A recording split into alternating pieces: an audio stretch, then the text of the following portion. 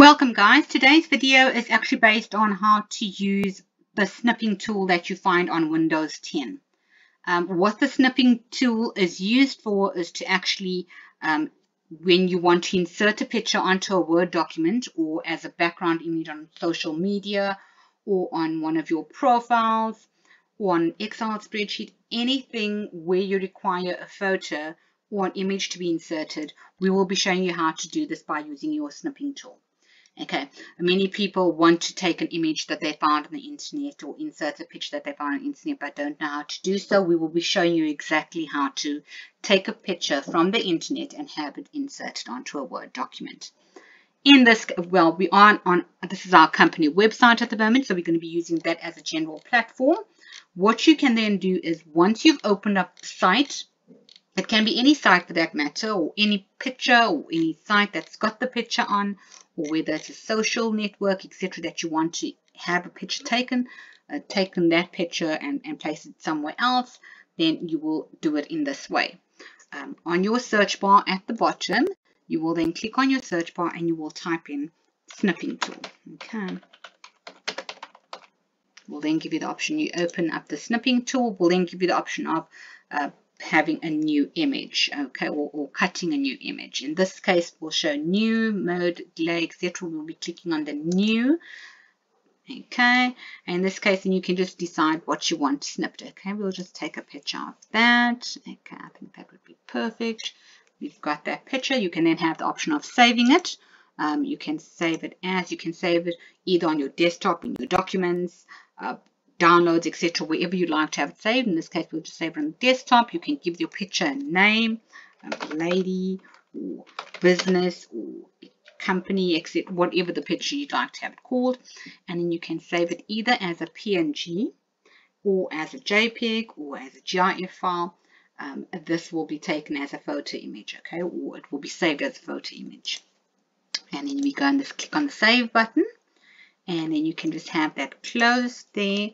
And we can then open up our Word document where you'd want the photo. In this case, we're going to be using a Word document. We'd like to have our photo inserted on a Word document. But as I said, once you've saved it on your desktop, you can have the photo, you can keep the photo as a background image for social media. You can, when you go into your social network or your social media page, whether it's your Facebook or your Indeed or your Peanut or whether it's Twitter, etc., you can always go there and you can take your background image that you've got saved on your desktop and you can use that as your profile picture. You can just insert it from the desktop, okay? When it gives you the option of inserting a file, you take the file from your desktop or from your documents, wherever you have the file saved.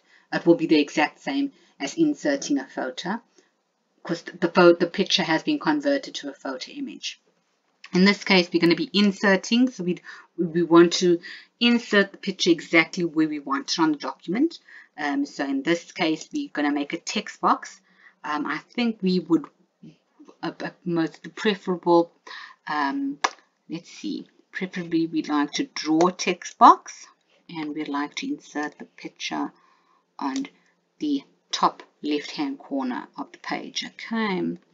Once you've made your text box where you'd like to have your picture inserted, then you will just right click on the image or right click where your cursor is and paste the option, okay. You will go and paste and ta-da, your picture will appear, okay. You can remove your frame by just right clicking on the outline of the text box and you format the shape and you can remove the line, okay. Remove your outside line and there you have your picture insert. You can make the picture bigger by dragging it across and by making your text box bigger, okay. In this case, we'll just make that smaller and we'll make our text box bigger, and you can even have the picture enlarged, whether it can take over the whole entire page. It all depends on how big you want your picture to be, okay. So when you drag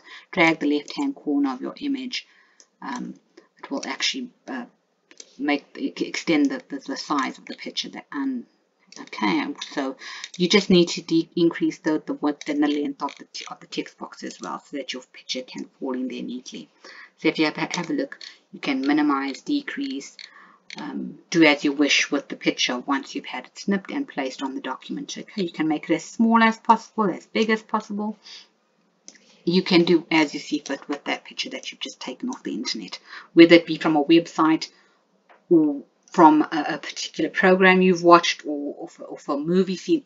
Anything, you can use the snipping tool to snip that particular picture that you like, and you can have it placed onto your Word document. By using the snipping tool, you can actually use it on anything, whether it's an Adobe document, whether it's a screen clip, whether it's from your Word document, as I said, a social network.